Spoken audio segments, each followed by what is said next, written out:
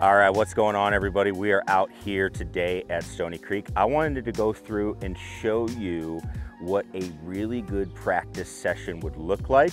So over the next couple of videos, we're gonna talk about having a really good practice session. And we're gonna start today on the putting green. Now I know that's gonna be everybody's favorite and everybody loves to practice the putting. I know I do, but you're gonna learn a couple of concepts that you're gonna take to every practice that you do for whatever area of the game that you're working on. So keep that in mind as you're watching the specific things we're doing. But without further ado, let's show you how to practice like a pro.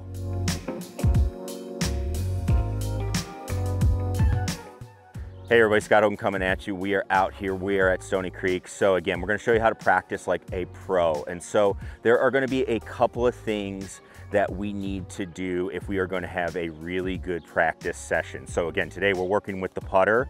So the first thing we have to do is we're going to have to set some goals. All right, so what type of goals can I have with putting when I'm practicing? Well, you know, I think a lot of people know, hey, I was supposed to make the ball in the hole, or I'm supposed to lag it up close. That's fine, but we have to get a little bit more specific in how we're working on things. So there's three main things that I like to look at if we're gonna work on our game and our putting specifically. So the first thing being is we need to know if we're starting the ball in line. So that's gonna be the first thing that we set up. The second thing is we've gotta be able to control our speed as we're going through and hitting putts. And then the third thing is going to be, do we know how to read a green?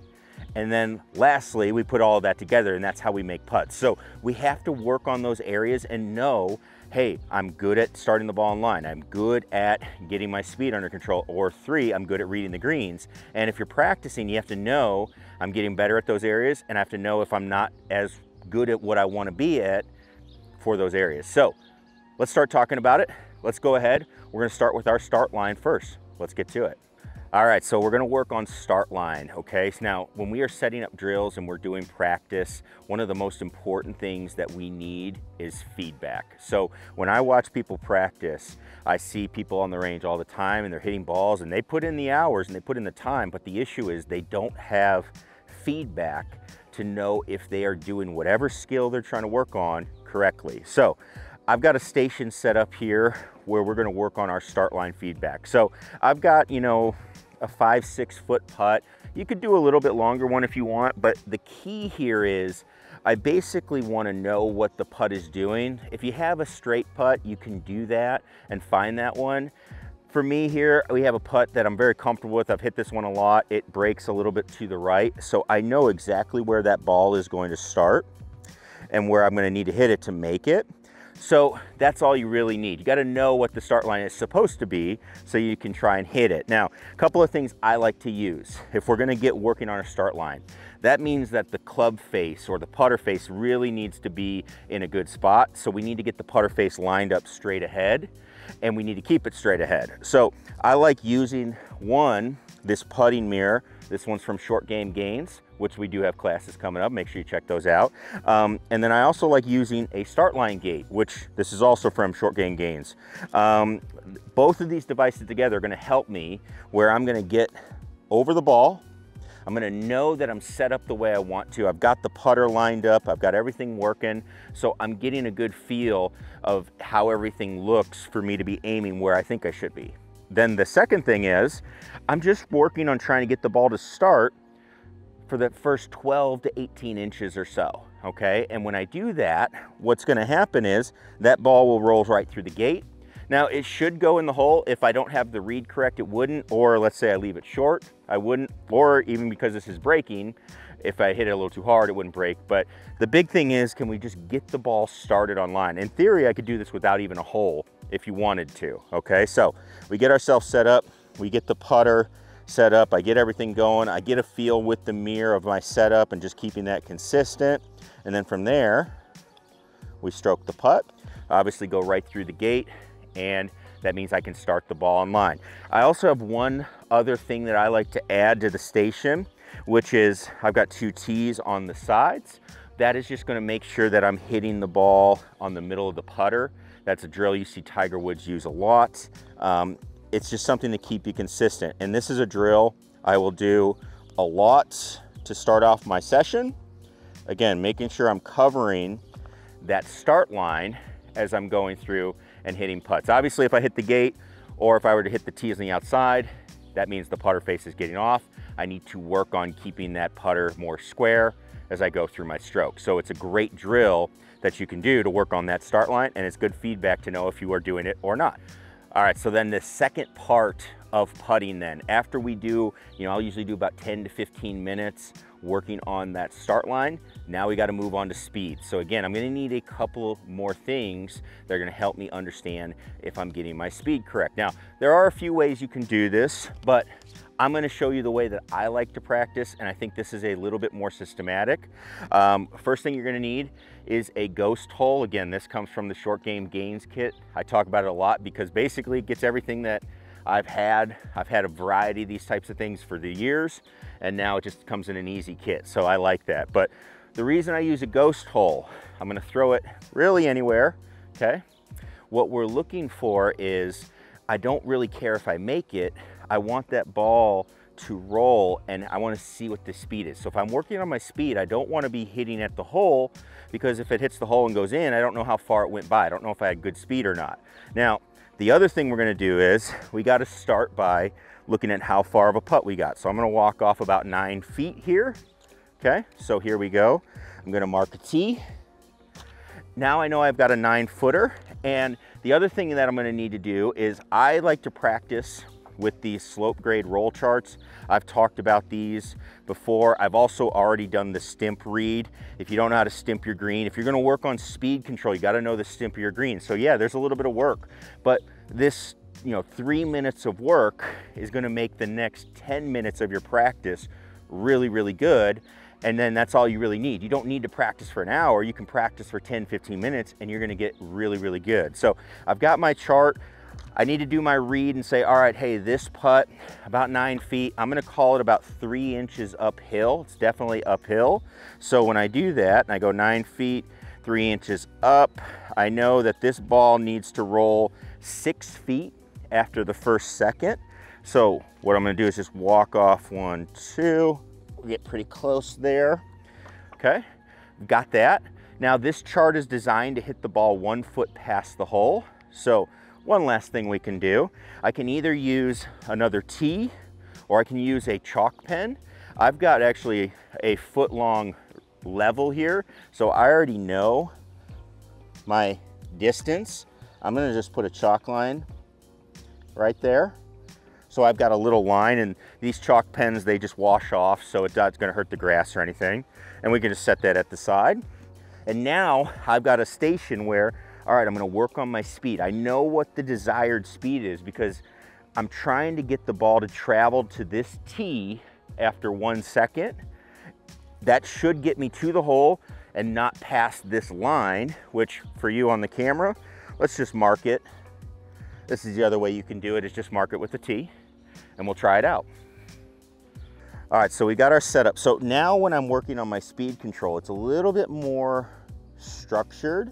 And what I'm trying to do is get a feel for, hey, this is that 1 second, okay? 1 second to that red tee. So we're gonna go 1, 1,000, 1, 1,000, 1, 1,000. And I'm really just trying to get my count, get a feel, and we'll go 1, 1,000. So that was way too fast. So that ball went past our tee. When I finished the 1, 1,000 in my head, I probably had it right about here. So actually, sorry, I had it right about here, and that means that it was gonna be a little bit fast. I need to feel like I'm gonna get it a little bit short as we go, okay? So let's do it again. 1, 1,000, that was a little slow, okay? Let's see, once we hit this, let's get it. 1,000, 1, 1,000, 1, 1,000, 1, 1,000. Little slow, but getting better. And so now, as I'm working through this, I'm actually, hey, I've got goals and I've got feedback if it's good speed. Again, what I see most of the time is people will just hit these putts, and I did this too. You would say, hey, all those putts weren't too bad, but that's not gonna be good enough when we're practicing if I'm really trying to hone my skills, because you're always gonna get a little bit worse. People always say, hey, Scott, I get worse when I go to the course. Well, that's true. That means you gotta practice harder than when you play. So I've gotta get this dialed in and get to my zone as we're going through. So we're gonna go ahead and do it one more time. 1,000. 1,000. That one was pretty good. And you can see I'm right on my white line right here. Okay, and that was a good putt. And now I've got some feedback that I can work. Now I can do that a couple times, and then what I would actually do is get off of my spot. Let's pick a new putt, get the speed again, find my chart, and then I would just work on that putt as we go. But I would, again, do this for like 10, 15 minutes of working on hitting my spot that I'm picking, trying to get that speed dialed in. All right, and then the final part that we need to start working on is green reading. This is by far the one that people don't work on. They just assume they'll be able to get up and go read a green. If you're really trying to make putts or get the ball lagging close to the hole, you really need to work on your green reading a little bit. And it used to be a lot harder to have some feedback with green reading, but now we have tools and systems that actually help us with this. So the way that we've kind of done this in the past is actually using something like this, which is just a digital level. So you can see I can just tilt it and get my percentage of slope. And so all we would do is basically work our way around the green. And you might have seen, you know, golfers doing this. And I don't even need a ball to work on my green reading. All I need to do is decide on what's going on and kind of give myself a little look. And so let's say I was going to hit a putt all the way over to this hole here. Okay, so what I would do is I would say, all right, hey, I'm going to read this. And what you would do is decide, all right, hey, how much slope do I think there is? And so what came along was this thing called aim point. What they started having you do was actually look at the percentage of slope that you were working with, okay? So what we would do then is actually take this level and set it on the ground and get our read, okay? And we would just work our way around. So what I would do is actually come up with a number. All right, I'm gonna say this is a 1% slope. When I look at that, it actually is less than that. There's actually not a lot of slope here, so this putt's pretty straight. So I would say, all right, hey, I'm over reading the putt. Okay, now I've got a feel for that one. Let's go ahead, I'm gonna actually do a different one. Let's go over here. Okay, so that wasn't 1%. I feel a little bit more slope. We are breaking the other direction, but I'm gonna call this one 1%. So let's go ahead, set it down. We're gonna see what our number is.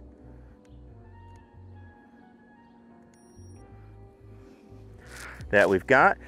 This is actually a 1.91% slope, so a 2% slope. Now, the thing that you get is you start reading and start understanding, all right, hey, this is how much slope this is. This is how much this is. Now, what you see pros do on TV, you might see this, is they do what's called aim point express. And this is where they would hold up some fingers. And what you're doing is actually, this would be a 2% slope. And you're actually reading to this edge. This edge is cutting the hole in half. That gives you your point where you're aiming, okay? Now, you have to practice that. You have to give yourself a little bit of a calibration every time you play to make sure you're doing it right. Now, what I like is, I've talked about this device before, but this is the slope grade, okay? So what I like is, with this app and this device, what I can do is set this up, okay? And I've got my, once I set up some of the variables, so let's say I've got my distance, we're gonna call this, let's see here, 9 feet, so we'll call this about 7 feet, okay? I'm gonna say this is about 1 inch downhill, and now I've got my percent, but the thing I can do here is, if I just put the 2% in, I'll know it's a 3 inch from the left edge putt. But now, what I can actually do using the ball marker is, let's just check it. I can just click read putt, and here's what it gives me, okay? So it's actually saying I was a little bit off. It's a pretty flat putt. It's not downhill at all.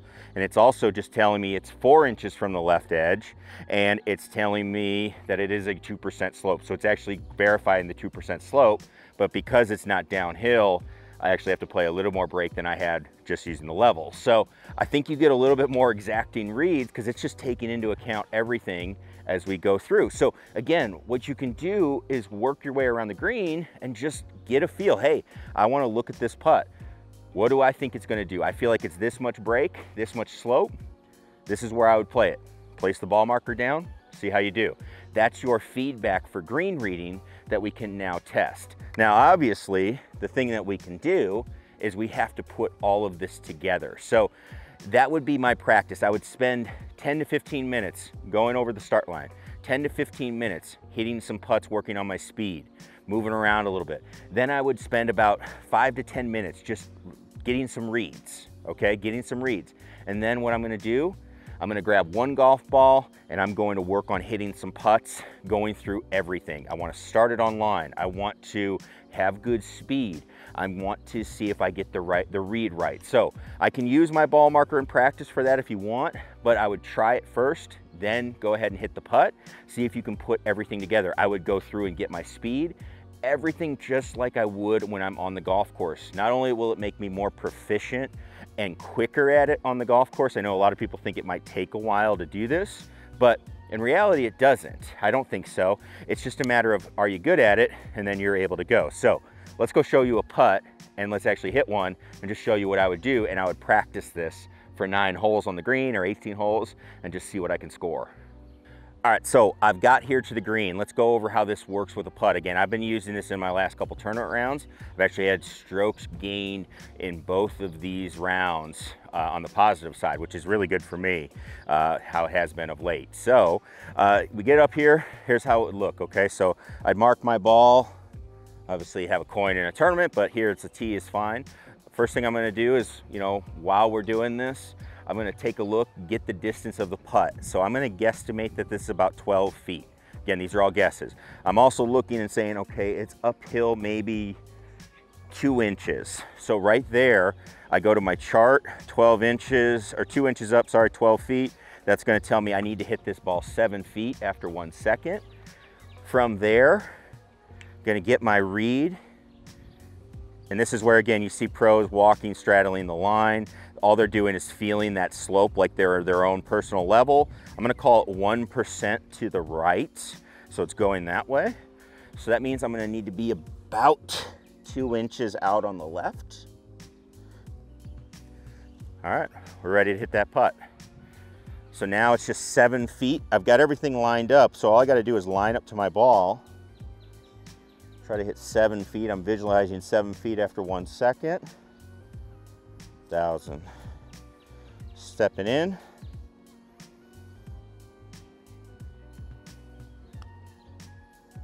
And hit it. And now I have my feedback right away. What would we say? That ball is more than 1 foot. I hit my speed too hard. Now the other thing then I can do is I do have my ball marker handy. We can test our read just a little bit. So I can pull the app right out and go ahead. Let's give that a read. It is 2 inches uphill. And actually it's telling me that there is nothing there. Now there is about 1%. I moved it up a little bit. I said, hey, there's gotta be some slope. So it is 1%. So it's telling me it's a left edge putt because it's a little bit more uphill than I thought.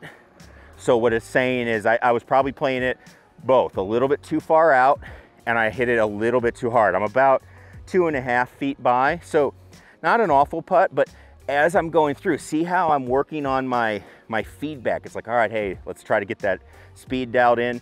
And now I've also learned 2 inches up. I've learned also it's just too much break that I'm playing on that putt. So I'm learning as I'm going. This can go on for another 10, 15 minutes. And when we put all of this together, I can spend an hour out here on the practice green. Now, obviously we've spread out. There's nobody out here. Be respectful at your course and use the space you have. That's one of the reasons I love it here at Stony. We have 3 greens to work with, but you're gonna get some feedback. You're gonna get what you need and you can do it in an hour.